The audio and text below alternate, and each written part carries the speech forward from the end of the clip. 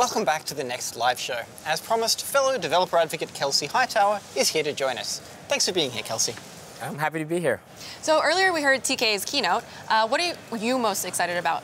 Well, given my background in Kubernetes, I'm most excited about Anthos, which is kind of giving Kubernetes to more people in their environment, so you can run it on-prem, you can run it on Google Cloud, also like the addition of Istio, so giving people the ability to manage the networking plane like they do for their compute. And I think the other thing I'm most happy about is more managed databases. So now having SQL Server, lots of our customers ask for SQL Server. So pairing managed databases with something like Kubernetes is kind of a perfect match. Right, and Google has a really strong tradition of developer teams passing on creative software innovations to our emerging developer audiences.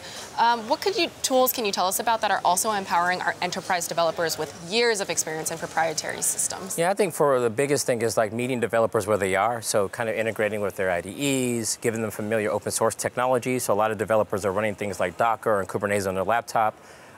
Envoy, packaged in Istio. So what we're doing is taking all these open source projects that you may be using on your own machines, or maybe even internally, and we're just adding a lot of that support stuff that you would need to run it in production in the enterprise. So we can see that values are shifting up the stack with higher level sets of services and new abstractions. How is automation evolving the developer experience? Previously, we've been trying to automate a lot of bad practices, right? Like if you automate directly on the virtual machine, for example, now you're starting to automate around scripts. We had a lot of configuration management tools, but the APIs weren't there. Now as we move up the stack, things like Kubernetes give us a declarative interface for deploying on a distributed system. So containers, batch jobs, cron jobs. So now when you start to think about automation, you're finally targeting APIs. So what we were able to do for traditional software development, we're now able to do for infrastructure.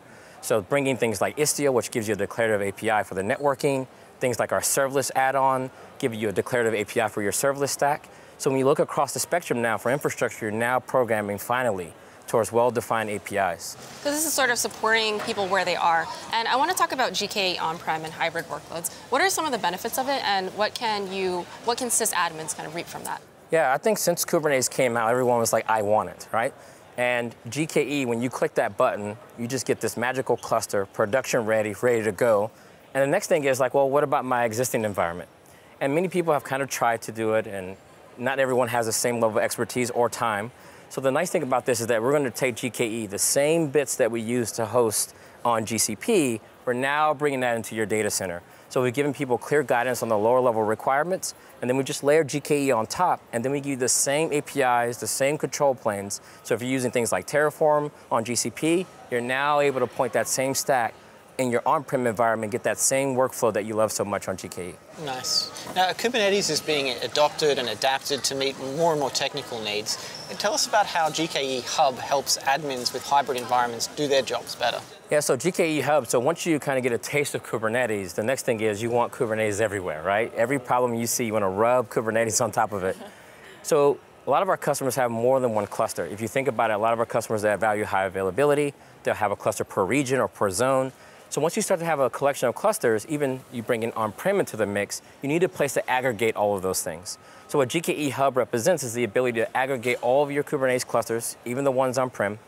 And then once you have that, you have a centralized place to do things like policy management. So once you have a Kubernetes cluster, the thing you have to think about is security across all those clusters. And one thing that's kind of hard or error-prone is if you have to try to figure out how to get your configuration correct across all of those clusters. So the hub is going to be the anchor point where we build a lot of those additional tools that allow you to manage everything from a central place. Nice.